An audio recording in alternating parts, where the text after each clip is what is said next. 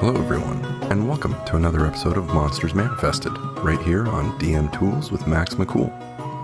On today's episode, we're going to further continue our journey through the demonoid monster type by way of the Vrock. So, without further ado, let's get right into it. The Vrock's stat block can be found on page 64 of the Monster Manual, and its lore can be found on page 54. So, let's start there. Vrocks are dull-witted, capricious fiends that live only to create pain and carnage. A Vrock resembles a giant hybrid of humanoid and vulture, its gnarled bestial body and broad wings stinking of offal. Vrocks gobble humanoid flesh wherever they can, stunning potential prey with an ear-splitting shriek, then swooping down to attack with beak and claw. Vrocks can shake their wings, releasing clouds of toxic spores. Coveting pretty things, Vrocks turn against each other for the chance to lay claim to cheap jewelry or ornamental stones. Despite their love of treasure, Vrocks are difficult to bribe, seeing no reason to bargain when they can simply take what they want from a would-be bargainer's corpse. And that's all there is when it comes to the lore of the Vrock. So I find it interesting that they describe the Vrocks as these sort of rabid, bestial creatures without too much in the way of intelligence, but with enough intelligence, apparently, to covet things such as trinkets or jewelry or ornaments, stuff of that nature. However, they then sandwich that with a confirmation once again that they are not necessarily inclined to be bribed or bargained with. So it may be a little more tricky to implement a Vrock by way of external forces trying to utilize a Vrock as a tool, but I think we'll be able to figure something out using the Vrock and its motivations to be the monster of choice that we put our players up against. But before we get into all of that, let's check out some stats, shall we?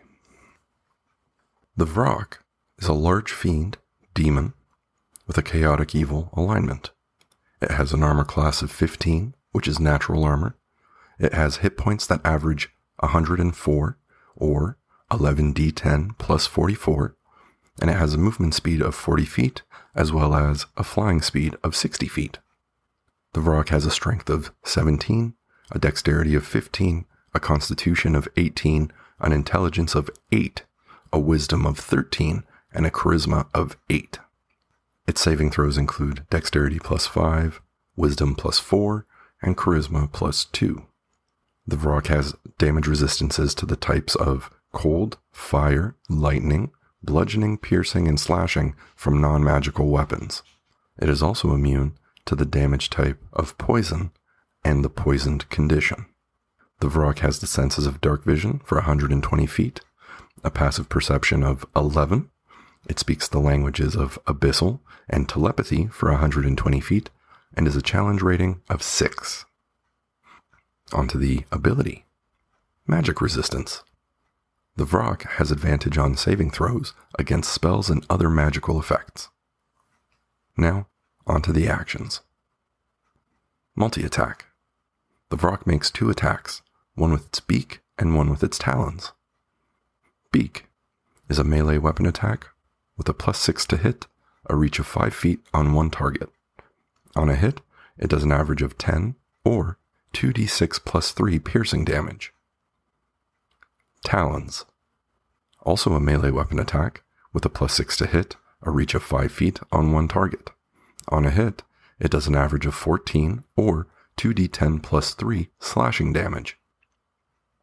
Spores, which recharges on a roll of 6.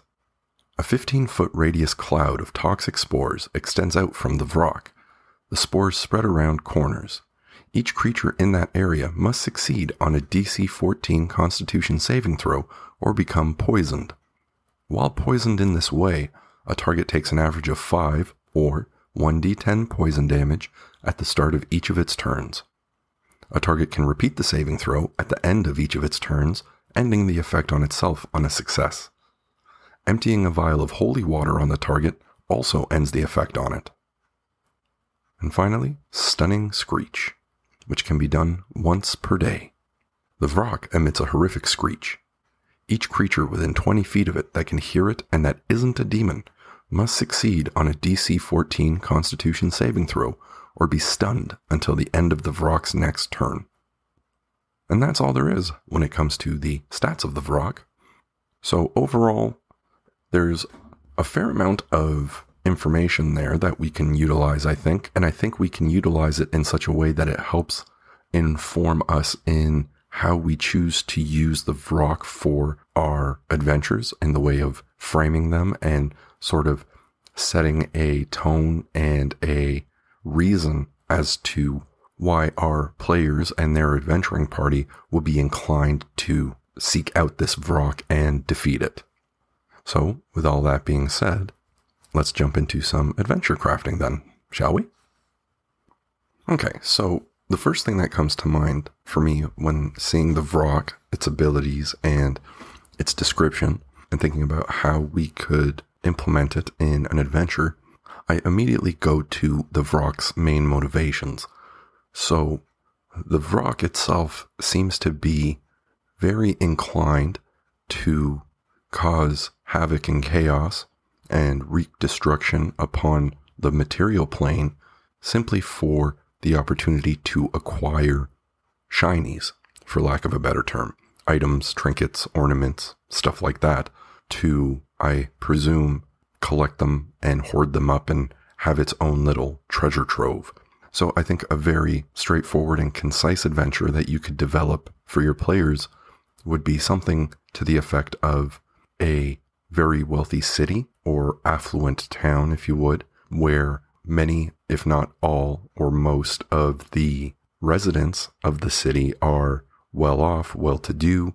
The city has perhaps banks or reserves, perhaps even a museum or something like that, lots of shops, maybe some sort of mercantile shop even, where trade guilds may come together in order to create this sort of massive market square where people can go and collect whatever they want, purchase whatever they want, and the Vrock notices this place or finds out about this place by some way, shape, or form. Perhaps it is just attracted to those kinds of things, and it can sense a concentration of highly valuable trinkets and commodities, I suppose you could call them, and therefore goes into the town or swoops into the town really, and causes all sorts of chaos and frenzy and destruction and accosts these residents of the town for their goods and collects whatever it collects during its pass through, takes it back to whatever location or hoard or cave that it may place these things into, and then returns shortly after to collect more, something to that effect. And then you have a very clean, sort of straightforward quest for your players to go on, in that your players may find themselves in this town or arrive at the town by means of suggestion or rumor or happenstance. And the conflict that they have to contend with is this once affluent town, or perhaps still presently affluent town, being raided constantly by a monstrous creature that is destroying their homes, destroying their shops, stealing their livelihoods, their valuables, their inherited antiques, perhaps, something like that. And so the people of the town, or the person or group that runs the town, requests them to take on this Vrock, or perhaps find the location of its treasure hoard and return whatever they can to the town. And through there, you could create something where perhaps your players have to investigate the Vrock, maybe pull some surveillance or reconnaissance and see where the Vrock flies around, check out its patterns, perhaps wait until a night or day where the Vrock comes into the town and causes all of its destruction and damage, and then flies off, and they track it back to its location, to its dwelling, and contend with it there. Maybe they try to catch it off guard, or while it's maybe sleeping. Not that necessarily Vrocks sleep. That's more of a parallel that I'm making myself to dragons, as classically dragons have a treasure hoard in their caves that they rest on and sleep in and stuff like that. So, but you could definitely use something to that effect. And I think that it's pretty simple and straightforward and not too complicated for your players or yourself to keep track of or to consider whether or not they should do it. I mean, they may not want to do it because they may just think that it's not worth their time if they're already higher up in levels, or they're not particularly keen on helping out this city for whatever reason. But you can always incentivize them if you'd like with a place of residence, perhaps a cut of the treasure found, sort of a finder's fee, if you would. And they can then use that to buy their own shinies, which is, I'm sure, part of what they're interested in doing during their adventures. Another way that you could use a Vrock, I think, is in the way of a Vrock that is motivated to find a specific item. So Vrocks have apparently this inherent desire or lust or greed, if you would, for trinkets, ornaments, stuff like that. So what I'm thinking is if you create a situation where the Vrock is motivated by a particular item, and the rhyme and reason for it could be any number of things. That could be up to your discretion. But the simplest example that I could give you is that a Vrock is motivated to collect one specific trinket or amulet or ornament rather, and will stop at nothing to get it simply because it cannot get it or it failed to get it on its first attempt, right? Let's say you have a Vrock that came down and assaulted a traveling merchant with all sorts of oddities and curios and items in their wagon. And they were assaulted by this Vrock. The Vrock came in and attacked them and started kind of swiping up all of the things it could grab.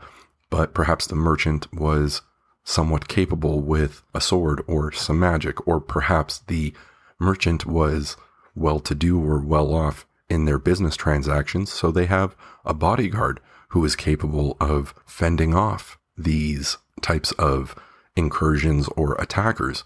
Perhaps it was just happenstance and the merchant has someone like a cleric that they are taking with them because perhaps this cleric is on a pilgrimage or has been requested to show up to help with some burial rites at some other place, something like that, right? But either way, the Vrock swoops down, tries to collect as much as it can, sees one particular item that it really wants, and what ends up happening is that it is fended off by the merchant and or their guards or security or whatever you want to call it. And what has happened is now that the Vrock has failed to collect the thing that it wanted to collect initially, it has the most fervent desire to collect that one thing. And that one thing may not even be anything special or powerful or anything in particular, right? The drive of the Vrock is simply because it wanted it but could not get it.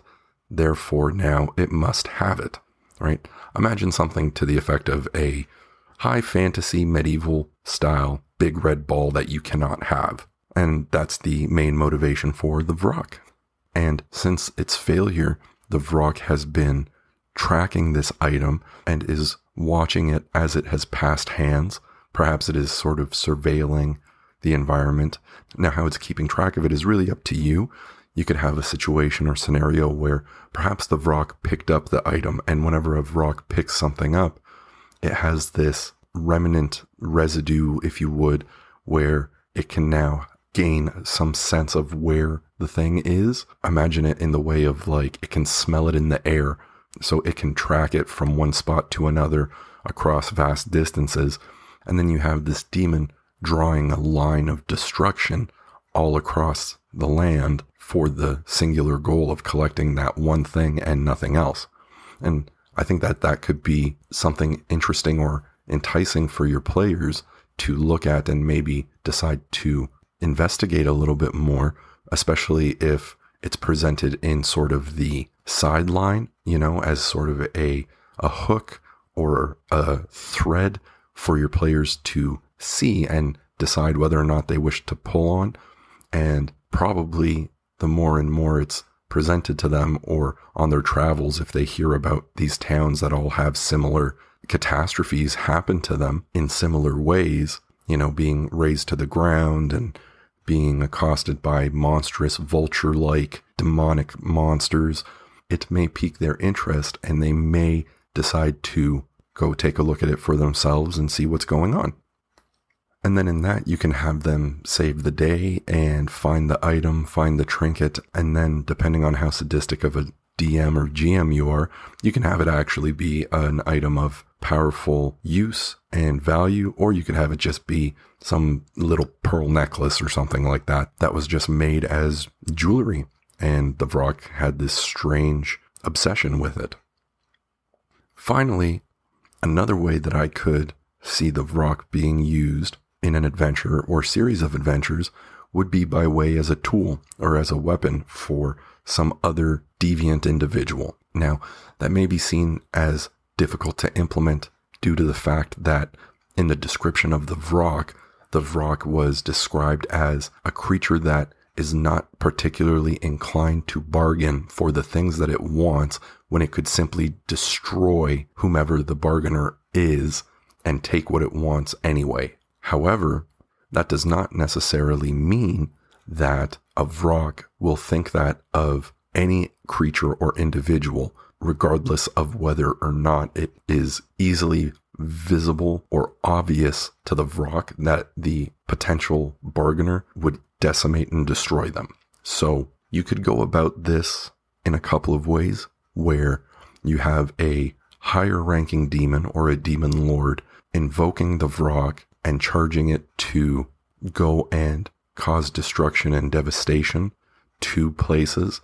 Imagine, if you would, a sort of medieval fantasy bomber where the Vrock or many Vrocks would fly overhead and dispense their spores across the land, across a town or city or a settlement or fort or kingdom or anything like that.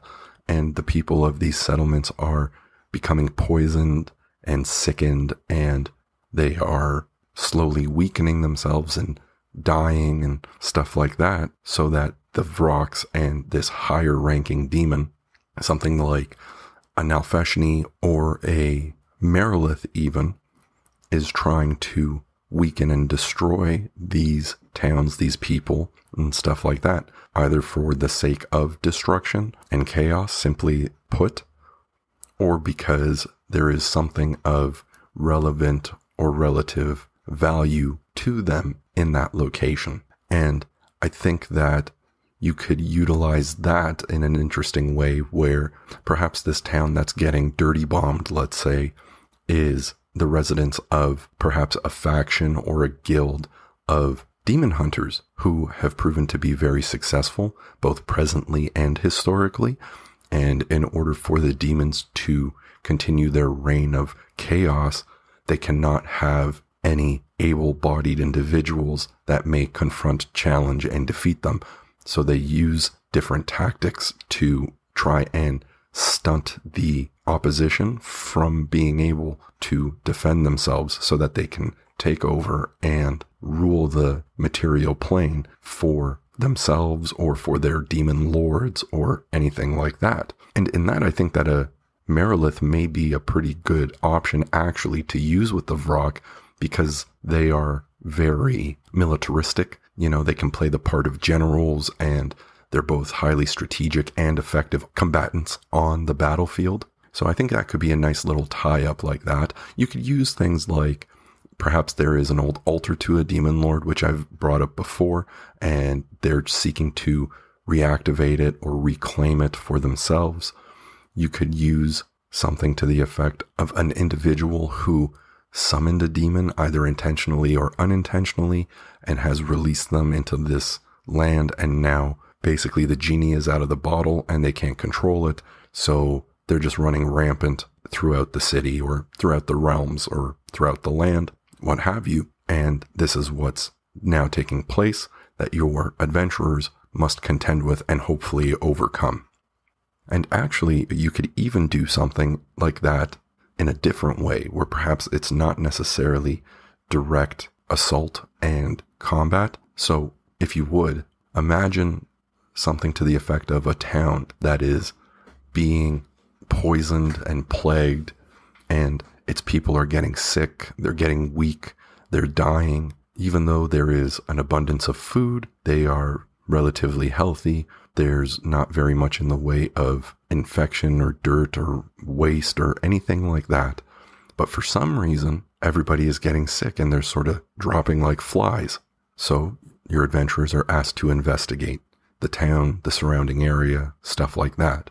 And then they receive some information, perhaps from a local at the tavern, perhaps from a merchant in town who may have been on the road and stopped off for a little while, even from just random civilians or something like that, that they spotted a monster or something strange out in the fields, perhaps near the woods by where the pond or the lake is. And once they saw the monster flew at them and chased them off, and they ran away frightened and didn't know what to do. Presumably, or hopefully, your adventurers would go and investigate that and see what's going on. And when they investigate that, effectively what they would see happening, or what they would end up seeing, is that there is a Vrock who is living around the area, the surrounding area of a lake or a pond or something like that. And it is constantly diving into this body of water and trying to do something. Presumably your players wouldn't know, but you could use something to the tune of there being a treasure chest down there or some items of value down there that the Vrock spotted and is intent on acquiring, but cannot get down there and make it, or does not know necessarily where it is. Perhaps it is buried under the mud and the silt and all of that stuff in the bowl of this lake or body of water. And what's going on is it is now contaminating the water of this lake or pond, and said lake or pond is the main source or water supply for the town, right? So now you have this connection of the people getting sick and dying for some unknown reason. And when the players go to investigate it, the reason behind it is this demonic creature that is not necessarily inclined on causing that kind of chaos and damage, but is trying to acquire an item that's buried beneath the mud, as it were. And due to its nature of being this sort of caustic, stinking creature, it is effectively contaminating the water and infecting all the people who drink it. And I think that that could make for a pretty interesting and curious adventure for your players to go on, where they may think it's one thing or another, but not necessarily realize what the case may be. And you can help with that if you want to go more detective mystery themed, with perhaps some sort of ill-reputed individuals, maybe some people that are considered sort of untrustworthy or slimy, and everyone thinks it's that person, but it's never that guy. It's always the other person, right? And have them think that the untrustworthy or potentially, presumably slimy, underhanded individual be the cause of it, when in fact it really isn't, and it's just happenstance. All in all, though, I do think that the Vrock is a cool monster. It's definitely unique, similarly to the way that the Shadow Demon was unique and different, but obviously by different means than the Shadow Demon. Admittedly, I thought that by reading the description and the lore of the Vrock, that it may hinder us in our ability to develop something that could be compelling for our players, because it seemed as though Vrocks were pretty one-noted. So if you were to utilize them as sort of the spotlight monster in an adventure, it would be a pretty basic and straightforward adventure. However, with that being said, I think that you can go a couple of different directions with the Vrock that could still lead to some curiosity and intrigue amongst your players at the table. And you can make for some adventures that are different in that they're not necessarily cut and dry, where the Vrock is a monster that likes shiny things, so it goes for shiny things. And conveniently, your players are in a shop that sells all sorts of rare, valuable, expensive things, and a Vrock barrels down and smashes through the roof and tries to steal up everything that it can. And I think that that says something to the Vrock in terms of how it can be utilized in ways other than the cut and dry, straightforward way, which is absolutely still a valid way to use them, right? It would be highly effective and would charge a reaction, I think, from your players if it was something as straightforward as them being in a shop and everything's fine, and then suddenly the ceiling crashes around them and upon them, and a Vrock is there present now, floating in the air and using its caustic claws to smash through display cases and swipe up any sort of artifacts and amulets and ornaments and trinkets that may be there, right? And then flies off into the distance. That could inspire your players to immediately go after it right then and there, just because, you know, it almost killed them by barreling down on this establishment. So, but either way, that's all I got for you fine folks today when it comes to the Vrock and how to implement it in some adventures for your game. I'd like to thank you all very much for tuning in. I highly appreciate it. On the next episode of Monsters Manifested, we're going to be covering our final lesser demon within the demonoid monster type in the monster manual with the Yochlol, which I think could prove to be pretty interesting and curious. The Yochlol appears to be a sort of mustard-colored, dripping, poisonous tree trunk, so I'm not quite sure what that means or what the Yochlol is all about, but I am intrigued to read about it, check out its stats, and see what we can make of it when we get there. But until then, please be sure to rate the podcast, comment, like the podcast, share it with your friends or whomever you think might be interested in listening to it, as it would help the podcast out quite a bit, help the podcast grow and get to the ears of more people. I'd highly appreciate it. And if you're listening to this episode of Monsters Manifested on YouTube, I'd kindly ask that you like, comment, share, subscribe, hit that notification bell, because apparently it does things, and it would help the channel grow, help the podcast grow as well, help it get to the eyes and ears of more people, and help them in coming up with some ideas for adventures that they could run, a way to spice up their campaign, give them a little bit of inspiration for their own thing, and sort of just get those creative juices flowing. But until next time, thank you all very much once again for tuning in. I'm MaxMcCool, and I'll see you on the next one. Have a good day, everyone.